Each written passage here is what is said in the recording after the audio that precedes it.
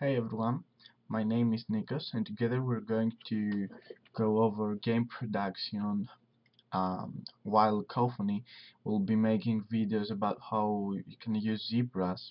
Okay, so because we saw that so many people were wondering how you can apply all those things into a game production. First of all, I'm going to talk about some basic things, and since this is just an intro, I would just like to show you some simple stuff from the first video. Okay, so let me go on this file and okay, maybe before I go here, let's talk about some simple things. We all know that there are two industries, the film industry and the game industry. And while you can work in both, um, typically, technically, you'll need some extra knowledge when you go to game industry or when you go to film industry, because think some areas are a bit different. One of those areas, of course, as you all know, is the poly count, okay?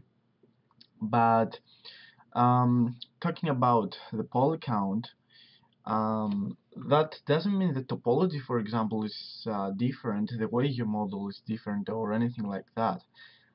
Mostly, you have the same topology, but it's more dense. Um, don't forget that a very basic, actually, um, uh, a very basic fundamental thing to know is that you must think from small to the big and from big to the small. Okay, so it's actually adding more geometry is not going to change the path. Okay, of the models. That means the topology, because topology is actually the path the quads are following. Okay, so let's start with something basic. Let's say we start with this image. Okay, so this is a simple image actually I made, a simple render in Blender, and the purpose was to make something like that in a very fast. The deadlines were very bad actually. I think I finished this piece in 2 days. Yep, 4 hours each day for 2 days. Yeah. So we see here that okay, it's a really nice futuristic scene. The purpose wasn't to be realistic because we didn't have time for that. But if you let me resize this. Okay, so this is a nice image, okay, very nice. You see all those glows and reflections, and you can definitely you can definitely uh, understand that this is supposed to be for a cinematic scene, and indeed it is. So let's see the geometry of this. Okay, if you let me take this and scale it down as well. Okay, bring it here. Oops, we don't want to make this full. Okay, and move this a little bit on the corner right here. Okay, so here it is pretty much, and let's see what's going on here actually. You can see the geometry clearly, I suppose, and let's see how dense all of this is. Okay, you can see even for the floor, because I didn't want to download textures actually, because I wanted this to be really fast done, and you know, when you get into the process of texturing, you have to choose the right textures, and there's always some cleaning work to do with them, and in order to make them better. So I just actually made the tiles 3D as you see here. Maybe if you let me zoom. Okay, so you can see those edges going in the middle, like here. Okay, and also the cylinder has what exactly the edges, the polygons it needs. Okay, and actually it could have even more, but since the shot would be from this angle, and we had all those effects and lighting stuff. Those polygons were exactly what we needed. Okay, and although you can see how dense here this cylinder is, because they needed to seem a real high poly, and they are so dense that if I zoom you can see only a purple line here, but this is a cylinder, okay, here in the middle. And let's say also you can see how dense those cylinders are, okay, real nice done. The wall behind has also some lines going in here, some edges, okay, you can see here, you see this, okay.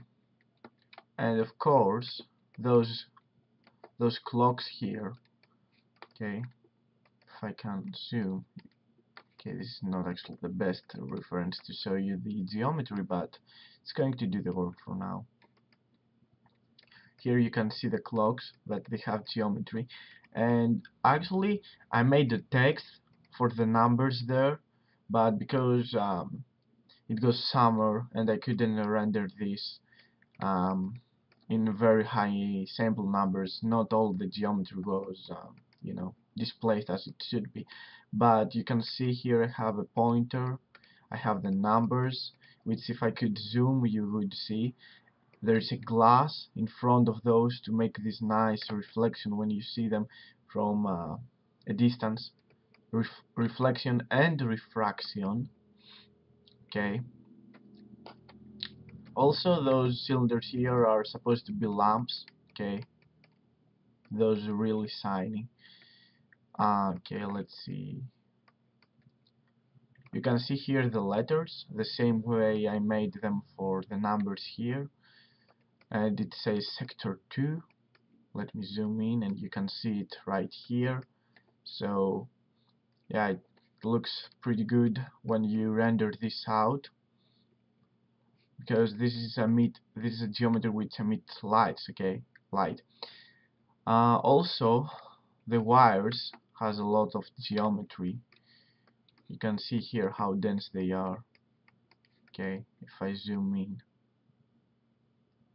Of course everything could be better in this scene, but like I said, I had only 2 days to do that, and when you have high school in background it's not that easy actually, so I did my best.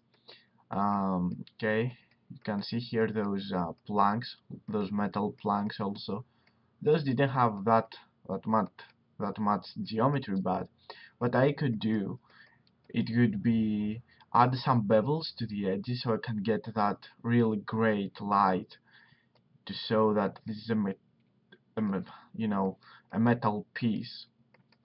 But once again, I say that the time wasn't enough to think all those stuff, and I was just wanted to make something really fast. Okay, you can see here the geometry on the wires on the wall as well. The metal bar in front of the big pipe here, you can see that this is quite dense. And of course those reels, tracks, or whatever they are here, okay. And of course some wires, you can see how dense the wires are there, pretty much, okay. And as you can guess, of course, this is actually, let's say, a lot of polygons. I think this should be around 500,000 of polygons, maybe, I don't know, I don't remember actually, maybe not that many, but yeah, it was quite high. So by the way, those as you can notice, there are some post effects in these, okay. There is color correction, what else, let me see, there are glares and glow effects, like those purple you know, those purple actually stars there to show that this is a metal. It's a bit stylized, okay? The purpose was to make a nice stylized sci-fi look, and I think for the most part, this image actually can show something like that. Like I said, I could add bevels to some things like the bolts here and there, but still, I think it works quite good for our example in this tutorial. The purpose, of course, is not to show you how the post effects and all of those stuff were added here. It's just to show you to show you the difference between film resolution models and game one. Okay, so this is actually a cinematic resolution image, and yes, it could be better, and we're going to go over scenes like those in future, but for games actually. Okay, so let me actually go here and pick up another cinematic resolution one model. Actually, it could be game resolution as well. So, okay, this is another example. This is a hand with nice. No, actually, this is okay. This is not the hand with the right topology, but anyways, it is a good example. So you see here that star line. Well, that's not correct. It should come like this and connect here to the arm. But anyways, that's okay. Let's don't worry about that actually now. It's not the right time. So yeah, this is a high resolution model. You see, even I have made details for the nails here, okay? Um, and of course tried to make it as as good as I could. Uh, so here you see that this is really high resolution mesh and it's really dense. So let's bring now a game resolution one, and actually this is for games. So this is a model I made for games. Okay, let's get rid of all of those images. So this is a model, a prop that I'm making for a Christmas themed game that I'm working on. Okay, so yeah, you can see here.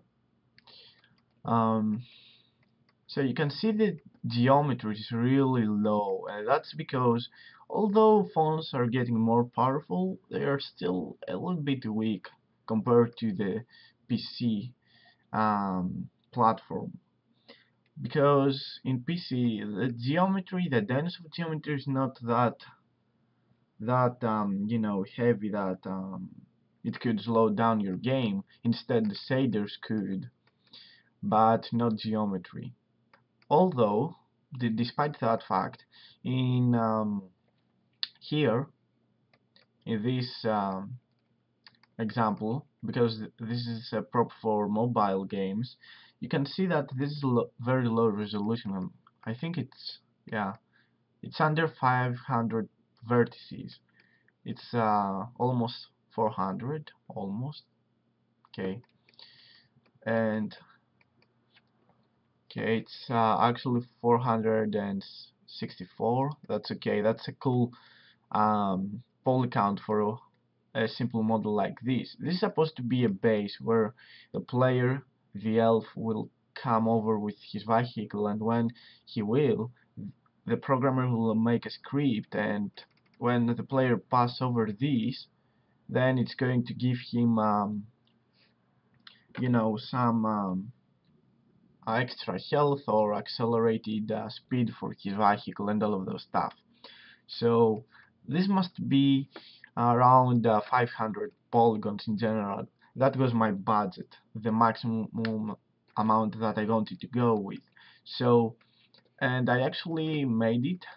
You can see here I'm into the budget completely. Okay, so if I go here, you can see here that compared to the other cylinders from the other project, those are much more low resolution. If you count 1, 2, 3, 4, 5, 6, 7, 8. Okay, maybe let's start from here. 1, 2, 3, 4, 5, 6, 7, 8, 9, 10. Yeah, those are 10 actually faces there. Okay, and the big one has even I think the big one has fewer, but I'm not sure anyways. I think it has 6 maybe, not 6. Yeah, I don't remember how many they are there, but I know that they are enough to stay into the budget.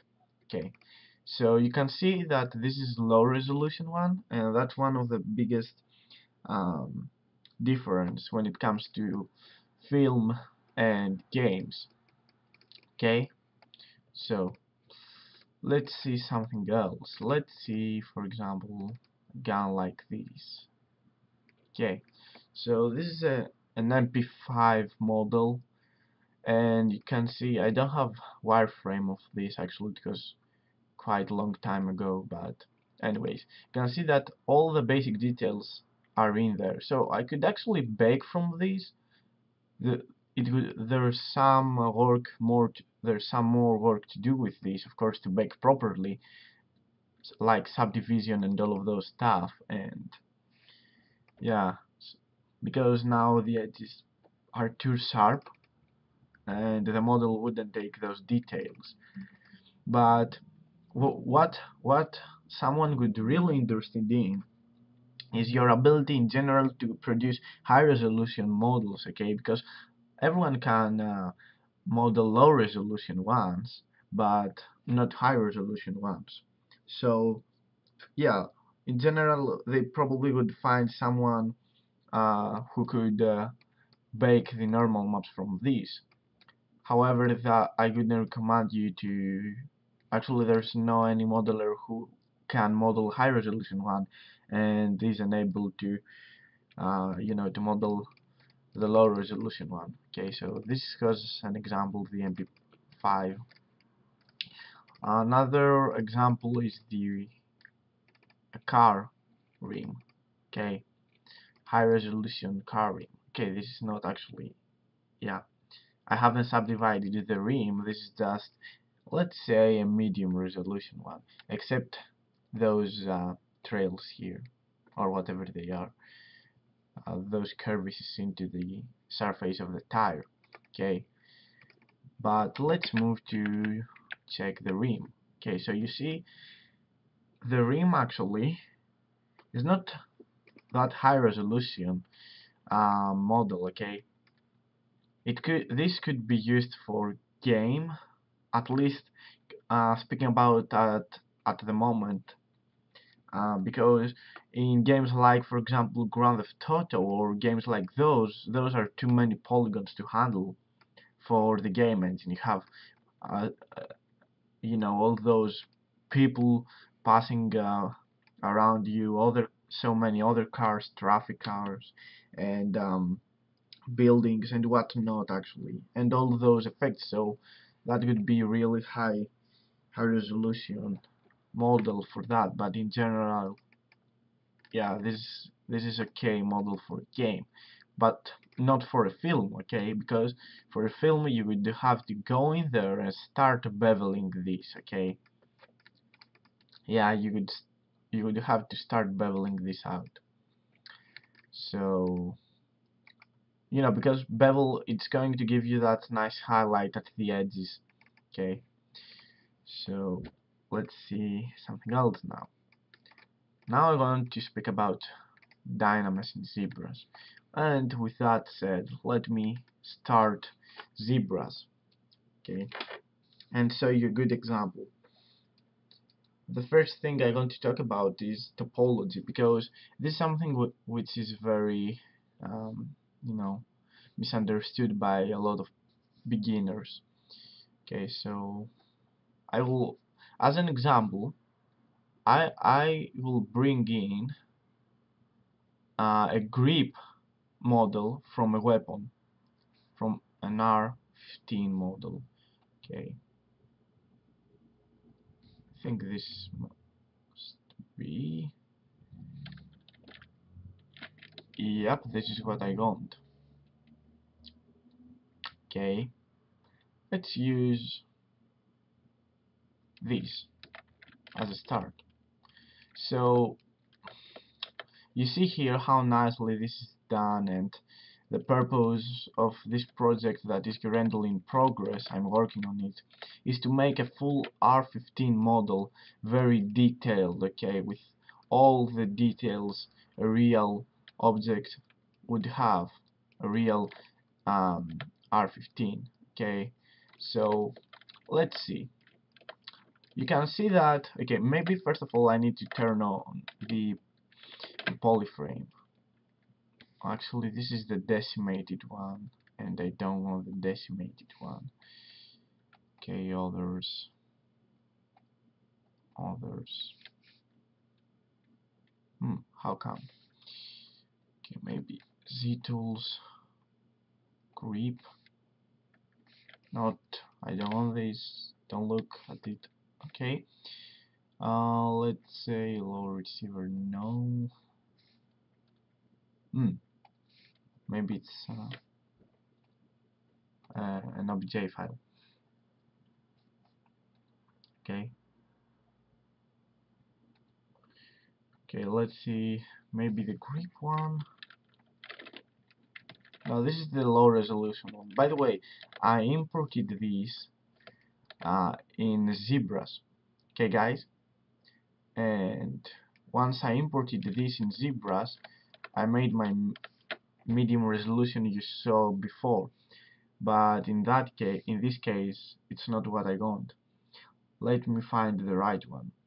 So let's say not handle, grip right, grip base. Maybe the grip base was actually the mess I was talking about before. Okay. Nope, actually that's not the right one. This is the part which goes under the yeah, under this part here maybe. Okay, maybe just let's import it. This is a good example. If it goes right, of course. Okay. Load tool. Okay. 3D model. C tool. Lower receiver. Grip R15. Hope this is the right one. Yeah, this is my example. Let me see if I open. Yeah, this is the right one. I'm just going to change my material here so you can see better actually. Okay. Awesome. So let me get rid of the base meshes or whatever, maybe transform, quick expose. Yep. Okay, let's bring that together. So this is a grip model, high resolution one, that I made after I imported that one you saw there actually. Okay, that one you saw before. Okay, so, and although it looks good, I mean, okay, like I said, the purpose is to make a really high resolution model of R15 with all the parts, even the inner parts. This part here and this, the lower receiver in general and the reloader are just the base meshes. Okay, so if I press Shift and X, this is going to expose everything, and you can see here all the tools and all of those stuff. Okay, this is work in progress, I say once again, but okay, if I actually turn off the handle here, you can see even that I have cut it details like this piece here, so that pin can go in there as in the real model happen. You can see there the washer, this is something that goes under the reloader. It's something like an extra thing that can hold something like I don't remember exactly right now, but that's okay. Yeah, it goes under the reloader. I don't remember which type of grip is this, but I can tell you that this is Moe, the manufacturer which creates this. Okay, so let's focus on the grip for now. So if I press Shift and F, you can see the polyframe that the Dynamesh has produced. And well, actually before I explain that, let me talk about the mesh itself. So you see that everything is really nicely cut, like they should be in the real world. You can see all the details here on the side of the grip. Here, this kind of pattern of no leather pattern or whatever it is here, and in front, oh, you can see how nicely this is done. And of course, you can see even this crease line sometimes on the middle the plastic stuff have. Okay, even this line is there, or you see here and here and here. But okay, you can see all the shapes inside here done. But there's a problem here. I mean, let's say you want to represent this in a real high quality production, and your employer told you, well, I need you to create a real high resolution model of an R15, let's say as an example, and you tell him, well, okay, I will do it. It will take time, of course, because it's not an easy task to make models like these, okay, but I can do it if you give me the right deadlines. And you have ended up with this, okay, and you can say, well, I'm sure that when I retopology this, it's going to be just okay. Or at least you can say, this is the high poly, so I will retopology, make a low resolution one, and just bake my info. But let's see what's going on here. Look how bad the edges are. Okay, look all the lamps. Okay, those are not nice, not at all.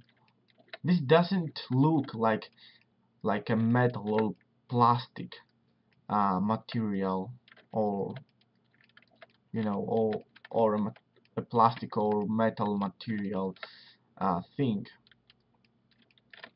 or object, whatever you're going to call it. It looks really bad, it's really lumpy, and if I go to the downside, I mean, come on, look all this bad tessellation, and that's because mostly we have not enough polygons. Because Dynamesh, actually I'm not going to speak about Dynamesh right now before I jump into the diagram I made for you guys. Just keep in mind that this is caused because of Dynamesh and because we have not topology. This is generated topology by Dynamesh. I just focus on the shapes. Let me jump into now the Dynamesh diagram. Here it is, Dynamesh, pros and cons. Let's start with the pros. The first thing is that it unleashes your creativity, it gives you freedom, it makes you feel relaxed. The second pro is that it lets you make Boolean operations, it's time efficiency, you can block out complex shapes easily, and the third one is that you can define medium resolution shapes. And all of those stuff are actually mean that it lets you focus on the shapes and not the topology. Okay, this is the pros. Let's see the cons now, and you can see actually all those things here. Boolean operations. I used objects to cut my geometry properly. I extruded the faces here for the sides. I made my detail like the letters, and I was just focusing on the shapes I want to achieve and not the topology. Okay, because if you see here, yeah, we don't have topology here. So those are the pros, and you can see I have defined in medium resolution all the shapes. Let's see now the cons. So if I go here and let's see cons, it produces endgons. Actually, that's not correct. It doesn't produce endgons, I think. So exclude that. It produces triangles and diamonds. Diamonds are 45 degrees rotated quad. Okay, you pretty much try to make a polygon, a quad, and then rotate it 45 degrees, and that will create you a diamond. Okay, and triangles and diamonds are those which cause the bad tessellation on this down part, right here. Okay, you can see here the bad tessellation. If I turn on this, let me see. You see triangles? Okay, you see how many triangles here. Bad edge flow and vertices flow, really bad. I think here there's a diamond I can show you. This is a diamond here. This you can see what the quad diamond is. This is okay. A diamond can connect two quads together, and that's why Dynamesh use this method. Okay, so it produces triangles and diamonds, the first con. The second one, it scatters even amount of polygon across to your model surface. And I have put something here which is not actually completely correct, but it will get you to a point of how Dynamesh actually works. It's not completely accurate this, but I just want you to get pretty much a way to simulate in your mind how Dynamesh will work. Let's say you have a plane with height and width, and Dynamesh is going to say, well, you have height, let's say 5,000 polygons, and the width of your plane has 30,000 polygons. Okay, so set me a resolution, and I'm going to set you all know, I suppose, what the resolution is when you use Dynamesh. Let me show you here. If I go to geometry, Dynamesh, you see the resolution here, Dynamesh resolution, and it's going to say, well, this is the ratio you have, and this is the poly count you have given me. Actually, resolution is something like polygon budget. Okay, so Zbrush tells that, okay, we have this budget and we have this ratio, this scale of the object, so multiply height by width and then divide that with the resolution, and that's going to calculate how many polygons will be spent equally to each amount, to each area of your model. Okay, and that gives us result A, not topology specialization choices. I'm going to explain that after we finish this diagram. And it also goes laggy interface, no subdivision settings. I'm also going to explain that. And the third one, and most important, it goes lumpy surfaces. Okay, at least if you don't have high number of polygons, I think 3 million is a good start around there, but still it's not going to be mathematically accurate. So I'm going to open Photoshop, oops, not this one, to explain the two things about the specialization of topology and the lag interface. Okay. Also, the laggy interfaces makes Zbrush to crash really often. That's not easy way to work with. So let me plug my tablet. Okay. Yep, it's plugged. Oops. So let's see. Topology specializations. Let's say we have. Okay, let me create something like a box like that. Okay. Let's say that actually this is a cube. Okay, and you're going to make some edge loops running on here, here, oops, here, and let's say last here. Okay, and let's create now some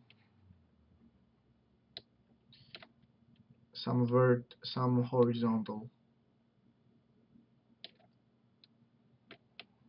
Okay, so this is how Dynamesh is going to work out actually.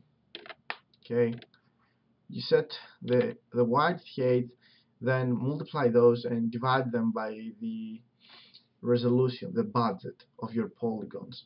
So let's say now that you want to create actually here a break or some details here, okay, this part. So what Dynamesh is going to say is that, well, there's that detail here, that crack added here. So in order to depict the detail with new geometry, generate more um, more more vertices, more edges here, more loop cuts. Okay, then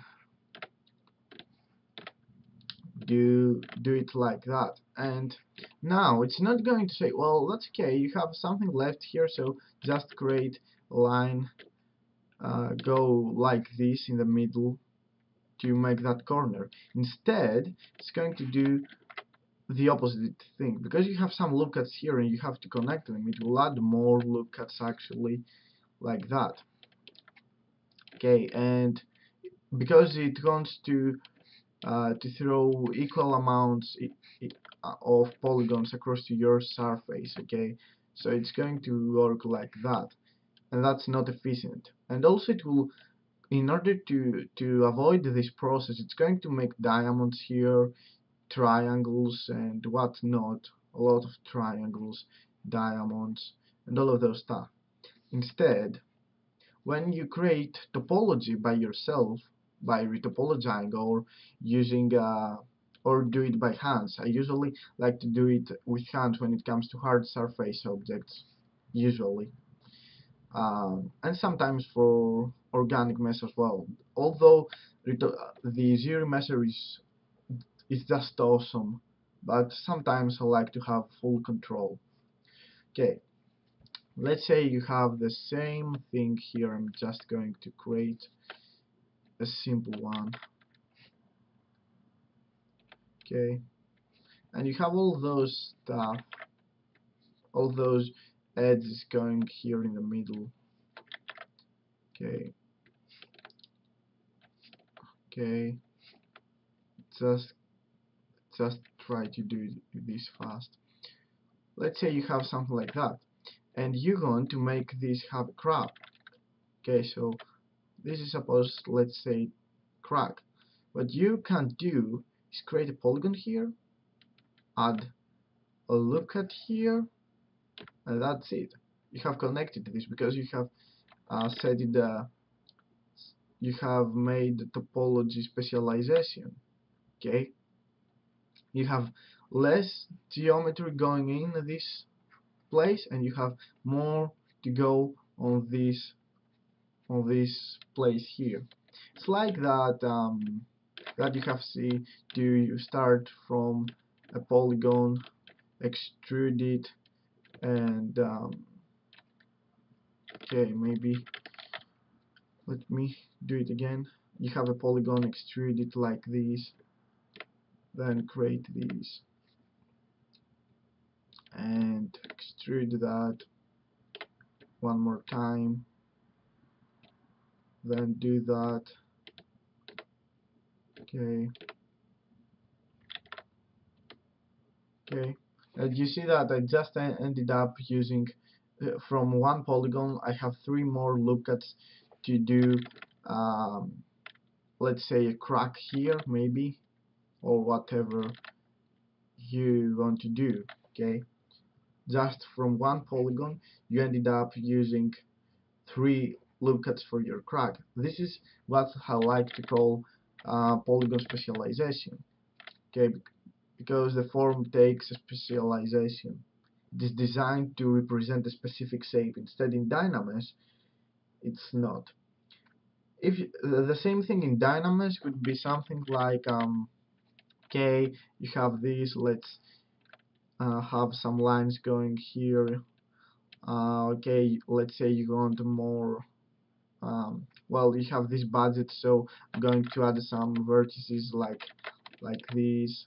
Okay, and add more for the wide, and it would do it like that. But you don't want those middle ones, and you don't actually need those vertical ones for the other part. Okay, so this is about topology specialization, where Dynamesh is wrong. Okay, so let's talk about the laggy interface.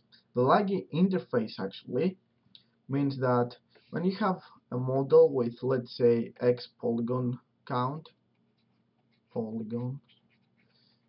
and this is the Dynamesh, okay, and you have a Y polygons amount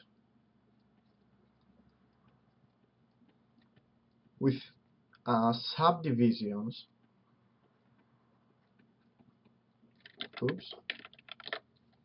subdivisions, that means levels like LOD. It's not exactly LOD, actually it's not LOD, but anyways, I just try to make it familiar for you. If you know what LODs are, they are actual level of detail for in-game, so depending on the instance, it drops the poly count and the texture size. So here, when you navigate into your 3D space, this doesn't have you know, levels to drop, so it's going to remain the same. Okay, instead here there are lower subdivisions, so Zbrush knows that while you navigate into your 3D space, you're not actually going to sculpt. It's not possible to move and sculpt at the same time. Okay, so it automatically will drop the subdivision from a high subdivision to the lowest one. Okay, or at least to a lower one where it doesn't have that much performance hit. Okay, so it will drop sub D. I will just write sub D. It's not sub D something else, but anyway, this is just a shortcut. And you can see that if I try to move here, okay, maybe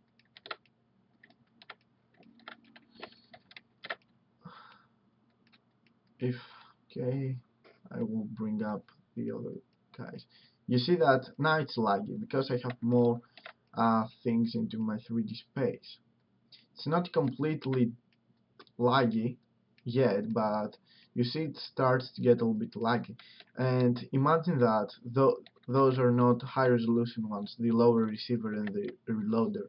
Imagine what will happen if I want to make changes and have all my subtools activated and visible in the 3D scene. It's going to get a lot of laggy. Instead, and of course the third thing is the lumpy surface. A good example of lumpy surfaces is here, this part here. Okay, so let's say of course you can smooth, that would fix the problem up on the point, but then now it doesn't look like a plastic or metal accurate cut piece, okay, from a factory. And you have two options now. The first option is to sit down and think a way to fix that, and the second thing is to represent this to the people. Personally, when I made this, I thought, after I saw that I went wrong with the topology here and I needed to create actually a more specified topology, because I don't have that powerful PC to run 3 million polygons for each subtool. Yeah, in Dynamesh mode, of course, at least. Um, I thought a way to fix that, but before jumping that, I told to myself, well, you can't be serious, right? In high production, you're going to represent something like this. What's that? That's unacceptable. Okay, that's completely unacceptable. And when you're going to bake high resolution, you know, details to the lower one, well, that's going to be unacceptable for any kind of production. People may not see it, then you're okay, but believe me, those kind of things are going to make a lot of artifacts, okay? And also, it actually shows to the people that you're not. It shows to your employer that you're not in the position of solving problems, okay? And in general, solve problems and have a good eye for details like those, okay? So I'm going to talk about how we can solve a problem. Let me create a simple diagram. We have a problem X, so I will write problem X, and you're going to go to the solution, okay, solution Y. So this is a logic diagram actually, and believe me, in 2014 people don't think that logical as they should be, and sometimes either I do, but let's try to make a diagram to see how we have to work in general.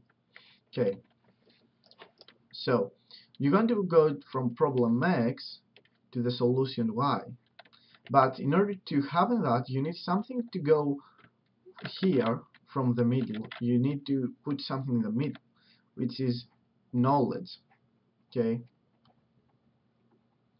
let me write this down. But in order to have knowledge, actually, you need something else, which will come from, you know, let's say flexibility. Actually, no, I don't want to. Okay, maybe I should create another diagram. This leads to flexibility.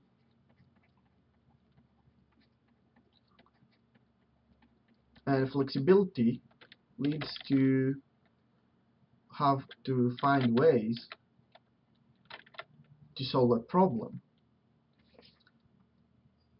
Okay, because you're flexible to do that. Actually, I will write something else. You can make experiments. I'll just write and and predict results. Okay, and that of course leads to a solution. This is my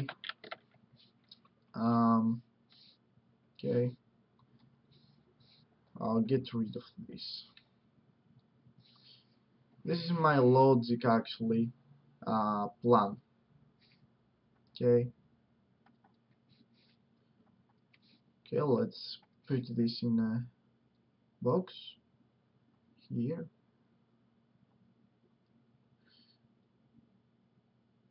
Okay, maybe bring that up to here. Make this overlay. Make this overlay as well.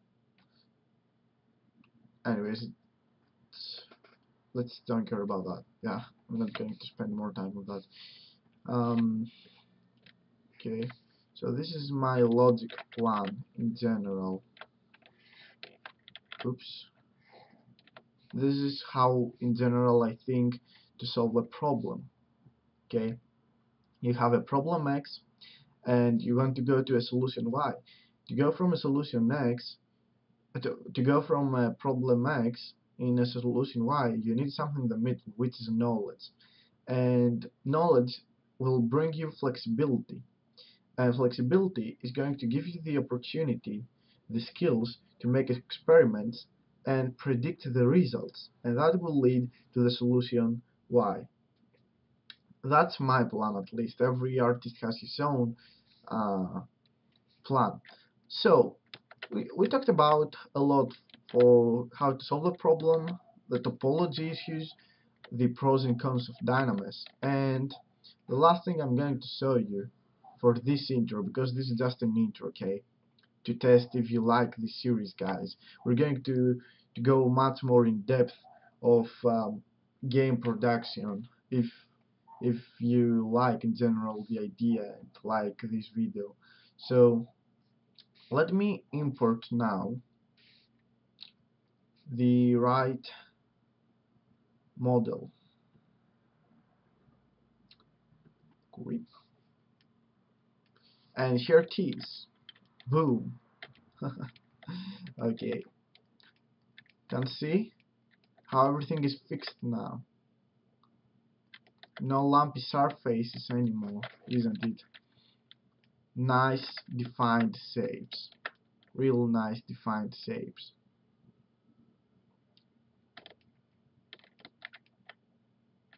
Okay. You can see even the leather detail is much better. Okay.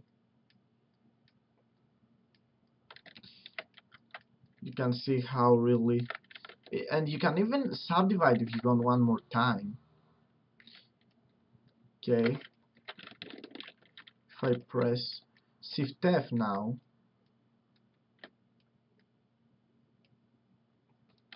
you can see how nicely my shapes are now, how nicely they're done. Let's actually jump to the lower subdivision one. We don't need that high one. You can see how nice shapes I have here, really nicely defined shapes. Okay, so those are going to bake really well. Of course, we will need to blur some edges, like here, like this way, so it can, you know, bake properly, because sharp edges are going to cause problem when you bake artifacts and all of those stuff. But for the moment, I just want it to be like that. The policing work can be done in the end. You can see how beautiful now everything works. No lumps, no bad isolation, no triangles. I can easily navigate also, because you can see it drops levels of detail, like when I'm navigating. If I zoom here in the leather, take a look. Drops the detail when I want to navigate, and when I stop to navigate, it's really nice leather effect. Okay, let's change the material to something else. No, that's not nice. Great. And you can see here how everything has become better, real nice. If I go to subdivision 1, this is the retopology I did using the previous model. and I decimate it. Okay. Okay. This is what I got out. Okay, not exactly that, because now I have scaled it to higher resolution levels, so those are going to go from the high to the lowest. You can see here all those wrinkles. That's because of the high one. Okay, but yeah, I took the basic the medium resolution mesh I did in Zbrush after dynameshing the base mesh I did in Maya for getting the proportions of out of an image. Then I imported something like that in Zbrush, made the, the polygroups, and then I creased. Okay, I went to crease and crease polygroups borders. Okay, and this is actually what I got out. I got out pretty much from my after topology. This you can see here how nicely those faces are done. If I go to highest one, you can see now how nice it is. And of course, if you like, you can, let's say, take something like that and C-sub and start adding details like drop this a bit. Maybe you can go to alpha and go to modify and let's say decrease the radius a bit. Okay, some noise, contrast.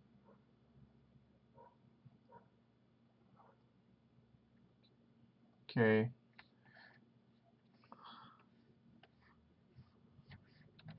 and you can start putting details there for the plastic, like scratches and all of those stuff. Of course, those are really deep ones. If you drop a little bit the subdivision here, oh, and go to the highest, of course, bring that a little bit up, spray this. This could look even as a skin actually.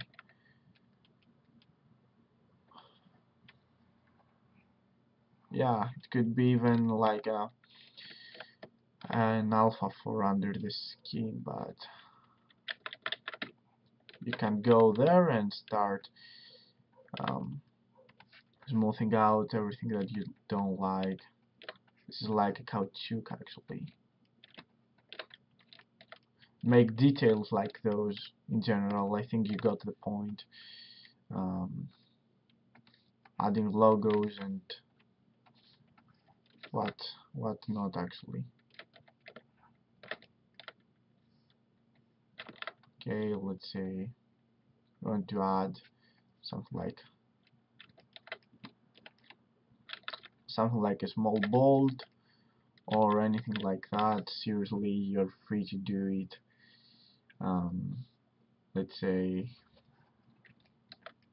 something like this.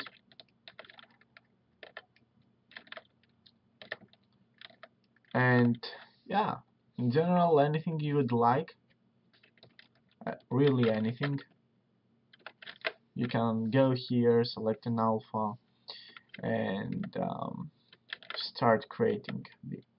By the way, I did the leather effect using this alpha here after I modified the bit to my needs. Okay, so yeah, you can add some nice details to the plastic caoutchouc or whatever this is. Details like these. Okay, but I don't want to add extra details than those I have right now, so I'm just going to get those back. And pretty much we came to the end. Of course, this isn't done yet, okay, because you need to retopology this. Okay, we made the base mesh in Maya to get the proportions out of an image for the grip. Then we made the mid resolution in Zbrush. Then we exported to retopology. this to get the basic shapes, then brought it again in Zbrush to add the details, and now it needs again to to make a low resolution one. That could be easy. You could have you're going to have much more. Let's look at here at the middle. Just need some basic ones. But this is pretty much the workflow that you need to find. Here the problem was the topology, okay? And here the knowledge I used was the topology knowledge, okay? And here's the flexibility came from the topology actually knowledge, okay?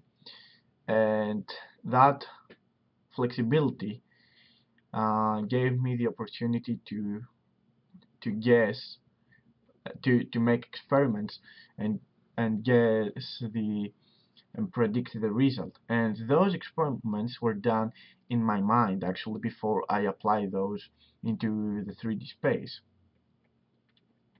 Okay, and that brought me the solution, which was non-lumpy surfaces, which was my primary actually concern. Okay, so that was the intro. Thank you very much guys for watching. If you like this, please write a comment if you like this and you want the series to go on.